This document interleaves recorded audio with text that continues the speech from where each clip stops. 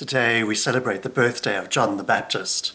It's why I decided to get dressed in our white vestments, because it is a celebration day, a day in which we celebrate the birth of perhaps the second most important person in the New Testament narrative, John the Baptist, who was the last of the prophets in the Old Testament, lineage of the Old Testament, and who prepared the way for the coming of our Lord and Saviour Jesus Christ.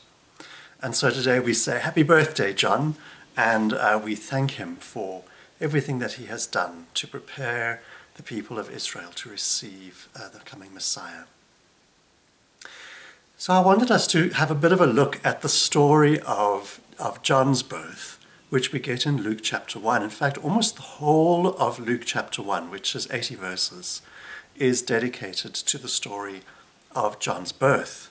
There is a section in the middle about Mary and the angel appearing to her, and we get Mary's song. But the bulk of the chapter is about John. He is clearly an extremely important person in the narrative of the Gospels. And I want us to just reflect a little bit this morning on why is that? Why is it that Luke decides to dedicate 80 verses of the chapter to John before he even mentions the birth of Jesus? So let's remember the story. John's parents, Zechariah and Elizabeth, are really old and are childless. It seems that Mary is perhaps unable to conceive, but certainly by now, by the time the story starts, they are very old. And Zechariah is a priest. And we then read that an angel appears to Zechariah, angel Gabriel, and tells him that Elizabeth is going to have a child. He also tells him a few important pieces of information. He says that you will name him John in verse 13, that there's a name that has already been ordained for him. And secondly, in verse 17, that he will go on before the Lord. Let me read you verse 17. And he will go on before the Lord in the spirit and power of Elijah, to turn the hearts of the parents to their children, and the disobedient to the wisdom of the righteous, to make ready a people prepared for the Lord. Quite an amazing prophecy that Zechariah receives from the angel Gabriel about the son called John, who he's going to have. Zechariah is understandably a bit amazed that he and his wife shall now have a baby in their old age, and despite the fact that she's been unable to conceive. And you know the story. As a result, Gabriel is a bit offended. He strikes him dumb and says that he will not be able to speak again until later. Zechariah is still at the temple, so he's actually separated from Elizabeth, but eventually, sometime later, he goes back home, and Elizabeth, of course, does conceive. And then we have these lovely verses from her. We don't hear a lot about Elizabeth, but we get these beautiful words from her in verse 25. She says, "The Lord has done this for me. The Lord has done this for me. In these days he has shown his favor and taken away my disgrace among the people." And we must remember that because she was childless, people perhaps thought less of her, and so she felt disgraced in front of her family and her community. And so this pregnancy, this very late life pregnancy, speaks to her firstly of favor coming down from God to her. It speaks to her of the pregnancy itself within her body. And it also speaks about a reconciliation or a restoration, in a sense, of her position in society. And so we have this lovely cross in the way that Elizabeth describes her experience of now being pregnant.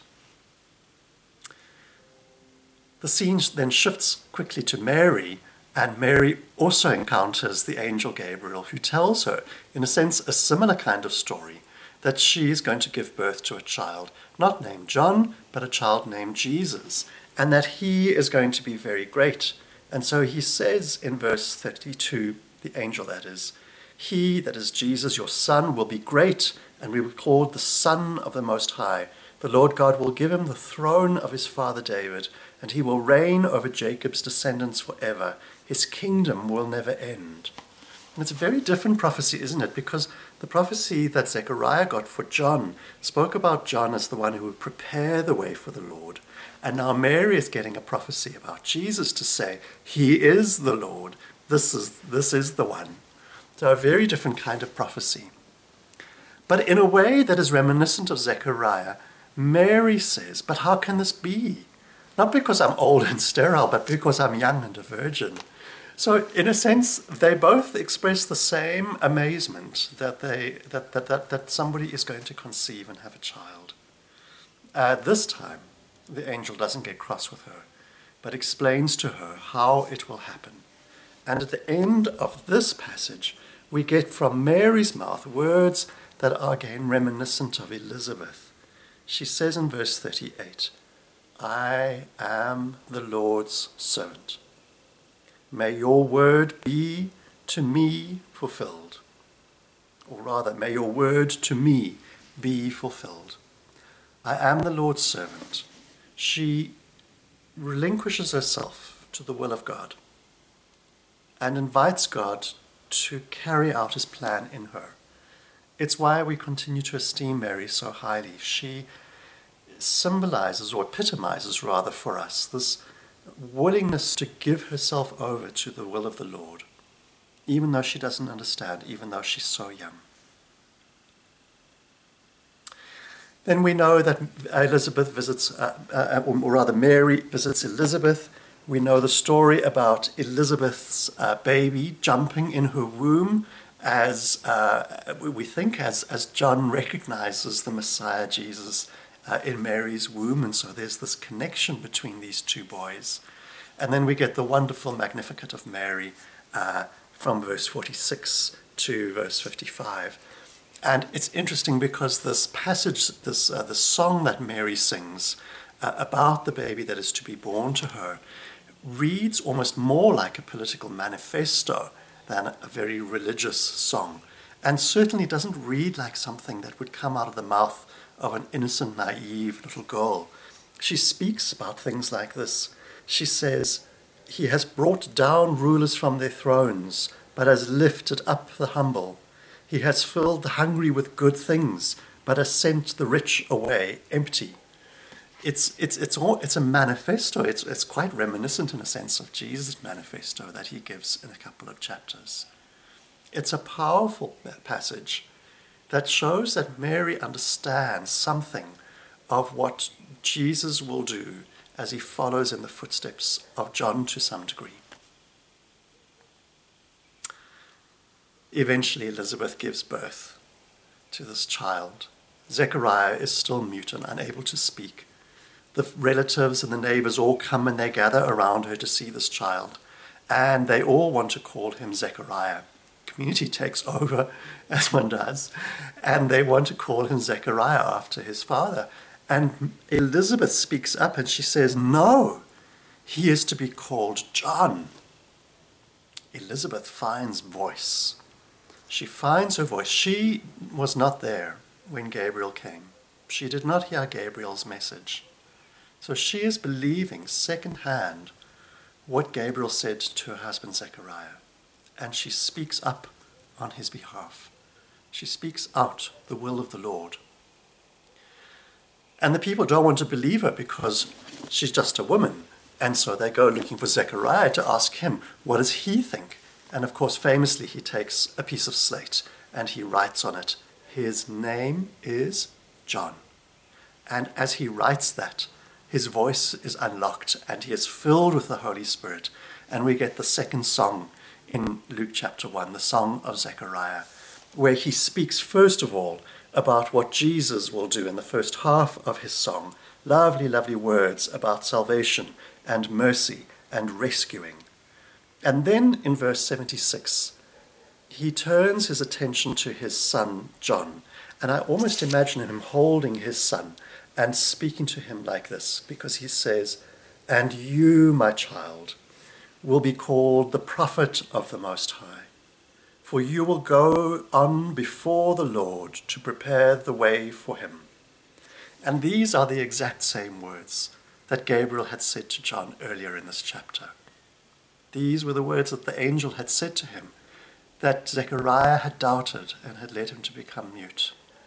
He speaks out these words, that John will be called a prophet of the Most High, because he will go on before the Lord, that is, before Jesus, to prepare the way for him, to give his people the knowledge of salvation through the forgiveness of sins, because of the tender mercy of our God, by which the rising sun will come to us from heaven, to shine on those living in darkness and in the shadow of death, and to guide our feet into the way of peace.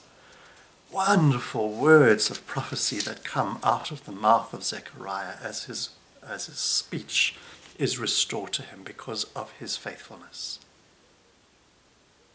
And in the very last verse of this chapter, verse 80, Luke writes, "And the child grew," that's John, "the child grew and became strong in the spirit, and he lived in the wilderness until he appeared publicly to Israel," as the prophet John, who we learn about later.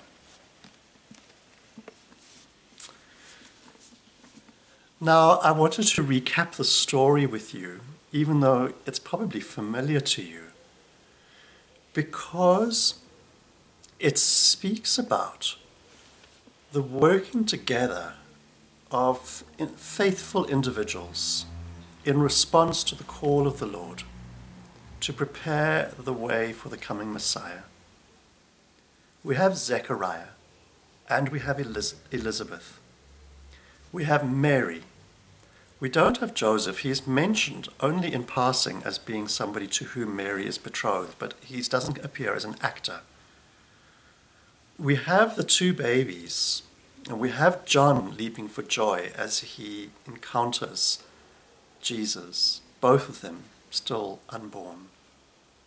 We have the neighbours who come by and try to deviate Elizabeth and Zechariah from the prophecy that was given to them by the angel Gabriel. We have Zechariah speaking out in faith about the name of his son and about his role in the world. And we have John himself, who's prophesied as being the one who will prepare the way for the Lord. And what I want you to recognize, friends, is that each person in the story has to play their role in order for the whole story to work out. If any one of them had failed to play their role, the storyline would have broken. I have no doubt that God would have found another way. But in the story as is presented to us, each person needed to play their role in order to prepare the way for the coming of the Messiah. And John didn't fall out of heaven onto earth as the prophet, like Mr. Bean drops down at the beginning of his series. John himself was prepared. There were people who prepared his way. The angel Gabriel, his father Zechariah, and his mother Elizabeth, and even the relatives and the neighbours. All of them helped to prepare the way for the coming of John. And in a strange kind of way, even Jesus, unborn as he was and younger as he was, helped to prepare John for this ministry, because it perhaps was in that moment when Mary and Elizabeth met and the two babies recognized each other that John, in a sense, took on the mantle of the prophet who would prepare. You and I are called to continue this work of preparing the way for the Lord. This is the commission that God gives to us. We might not be great prophets like John. We might not be able to sing songs like Mary and Zechariah. We might not have the faith and the acceptance of Elizabeth. But each one of us, you and me, each of us is called to participate in preparing the way for the Lord. We do it in our own way. Sometimes it's a bit big and dramatic, sometimes it's really, really small and unobtrusive. But this is what we are called to do.